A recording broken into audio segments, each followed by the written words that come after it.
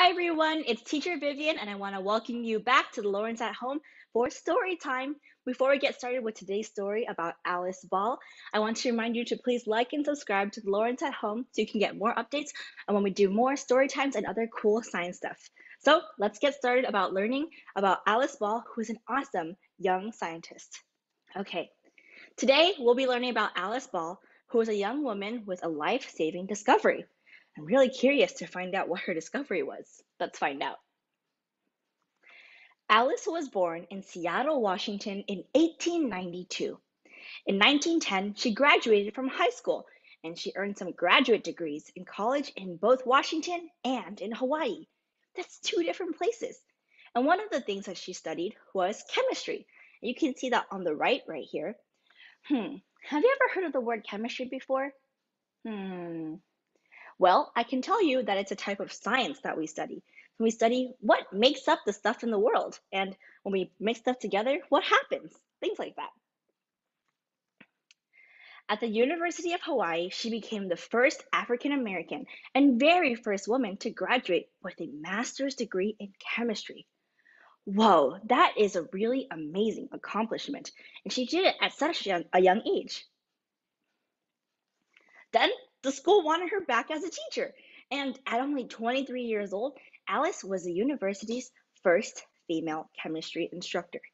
Wow, how cool is that? That she was able to study these different sciences and then she was able to share her knowledge as a teacher too. I think that's really awesome. I think teachers are really important because they help us to learn. And through her research, she was able to find a treatment for leprosy, which is a type of sickness. And she was able to help people who are sick. And the method was used for over 30 years. And actually, they named it after her, and it was called the Ball method. And if you look over here on the right, I've put a picture of the tree that she used to get the ingredients she needed to make the medicine for the treatment.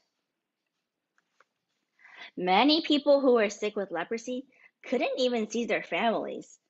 Because of Alice's discovery, many people could be healthy enough to be reunited with the people that they loved. That is amazing. Not only were people able to get healthier, they were able to be with their family and friends again. And that's really important to us, isn't it? Sadly, Alice passed away at 24 years old during a teaching accident. And the president of her college did a very bad thing, and he stole her research, saying that he did it. Ugh. I don't know how that makes you feel that the president took her research and said that he did it. I think that's not right because he's lying, and that's kind of like cheating. And it kind of reminds me of a previous story time that we've had where we learned about Rosalind Franklin, where Watson and Crick took her picture and said that they found out the structure of DNA.